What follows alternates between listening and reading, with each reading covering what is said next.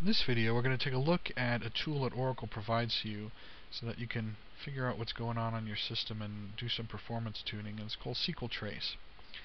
SQL Trace is a real simple way of being able to go in and look at the execution of a statement and see how hard Oracle is working to figure out how to resolve the statement. If you remember from our earlier discussions on SQL, we said that one of the unique aspects of the SQL language is the fact is we don't tell the engine, which of course is the Oracle database engine in this particular example, what method to use to get the data.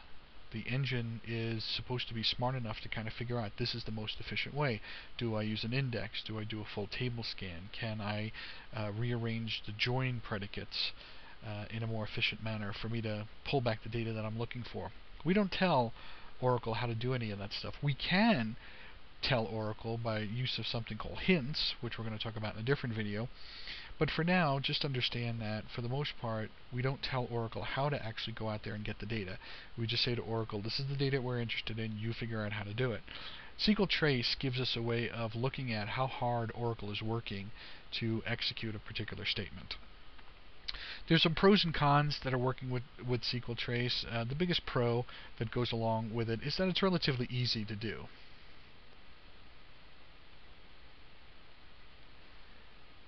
The biggest con that goes along with SQL Trace is that you have to actually execute the statement. And, what if you're in a situation where you have a really bad performing piece of information, a bad performing query, and the query runs for 2 hours or 3 hours or 4 hours? Well, the only way to get accurate SQL Trace information is to let the actual query run and do its magic, and then look at the number. You may not have 3 or 4 hours to sit there and wait and figure out, how can I tune this particular query to figure out what's going on. But it is relatively easy to use, and the newest version of SQL Developer has these elements built right into it, so you can run a SQL Trace without having to understand any of the steps. But we're going to go through the steps anyway, just so you can understand exactly how to find all the pieces of information. There's also another piece of another program that we're going to have to worry about, and it's called TKProf. And what TKProf does is it takes the output of the SQL Trace file and it formats it for us so that we can read the information relatively easily without having to understand all of the gory details of what's going on behind the scenes. There's other tuning tools that are available to us now. I'm going to talk about those in other videos. But for now, I'm just going to talk about SQL Trace so that we can go ahead and get a basic understanding of how to figure out how hard the Oracle database is working to satisfy the queries that we're looking at. So if you hop into SQL Developer, as I've done numerous times, if I have a real simple statement, let's take a look at one of our HR tables here, and let's say job history, and let's say I am going to pull all the information. See, there's only 10 rows there. We really need a table that has something bigger than that. But unfortunately, this is probably the best we're going to be able to do. Departments has 27 rows on it. So if I'm going to write a query that goes against this, and let's say I'm just going to query everything. I'm going to select star from HR departments. Because it's such a small table, it's not going to take very long to run. So I query the information. Boom, it comes back pretty quickly. What is that? Tens, hundredths, 500ths, thousandths of a second. It was able to fetch those 27 rows. So it's probably able to pull all that stuff right out of memory, even though we're doing a full table scan on it because we don't have a where clause. One of the really nice things that's built right into SQL Developer are these auto trace and explain plans. So I can go in and I can look at the explain plan for how Oracle is going to go out and look at this information. So you can see that when I click on it, it looks at the SQL statement. It says I'm going to do table access departments. I have to do a full table scan. I didn't qualify it with anything. If I had a where clause where I had a column that had an index on it, obviously Oracle could use that index to get information a lot easier. But because I didn't do any of that stuff, it's going to do a full table scan. So if you have SQL Developer available to you, you can have really complex queries, select statements, joins, and then just click on this explain plan and Oracle will show you exactly how it's going to go out there and get the information out of your database. What if you don't have SQL Developer for whatever reason? You can't use it at the site that you're at. You're going against an old database, or there's some requirement that you can't use graphical tools to interface with your database, whatever reason. If you can't do that, then you have to do things manually. So we're going to hop into a DOS session here, and I'm just going to connect to my database. as the sysuser here, and I'm going to do a select star from HR departments. And you can see it comes back. And again, it's virtually instantaneous because all of this stuff has been cached in memory, and we're talking about a real small table. You won't always have that functionality available, or you won't always have that scenario available to you as you're working with an Oracle database. So what are the first things that we have to do? Well, let's say I want to get some kind of output, and I want to see what I saw in SQL Developer. I want to see this information here of how Oracle is going against data inside my database. How do I do it? Well, there's a couple of steps you have to go through. The first thing is to determine where your files are going to be written to on your operating system. Oracle has a whole bunch of parameters called init.or parameters, and you query those through a view called $parameter, and this will tell you where Oracle is going to write its system files out to. So the first thing we have to determine is where in the world Oracle is going to write them out to. So if we do a select value from $parameter, and it's not parameters with an S, you would think it is, but it's $parameter, where name is equal to user dump dest. So the user dump destination is where files are going to be written to the operating system when you turn your tracing on. So Oracle is going to go out there and it's going to create this trace file with a random number on it, so you're going to have to remember what that number is, and then run your tkprof executable against it to try and format it into something meaningful.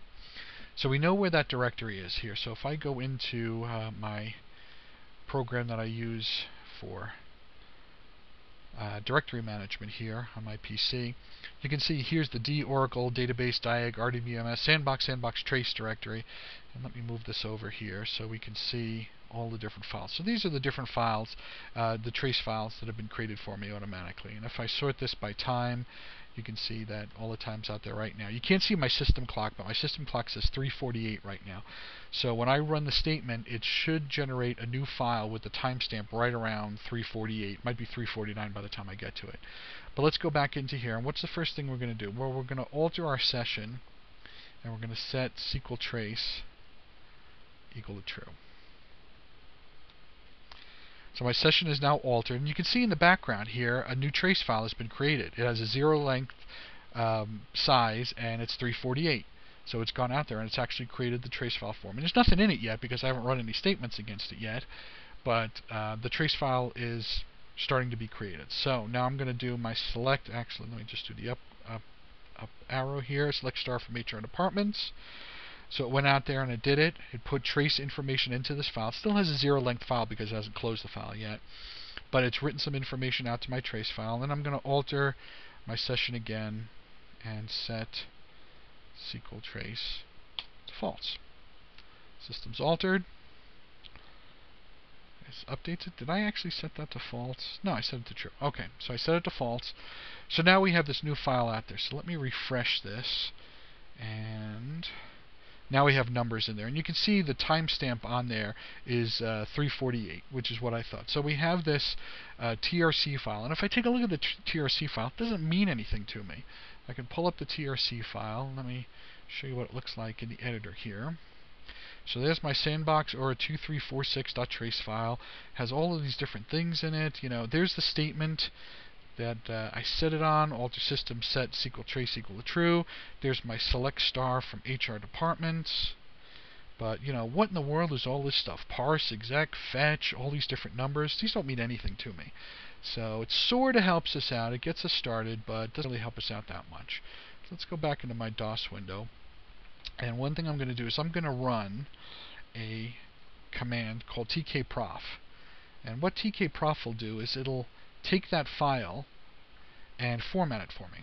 So I'm going to take tkprof, and I'm going to have to specify this hideous directory here. So I'm going to specify that whole directory. I don't feel like typing it a second time, so I'm going to copy, I'm going to paste, and the name of the file was sandbox _aura _2364.trc, and then the second parameter I'm going to pass to the tkprof executable is what I want the formatted file to look like. So I'm just going to call it x.txt.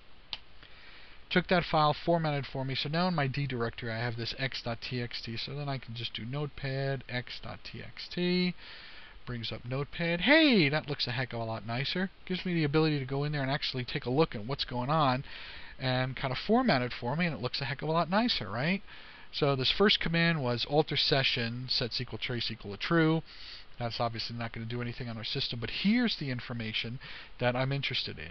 So here's where it starts, SQL ID, and it goes all the way through this.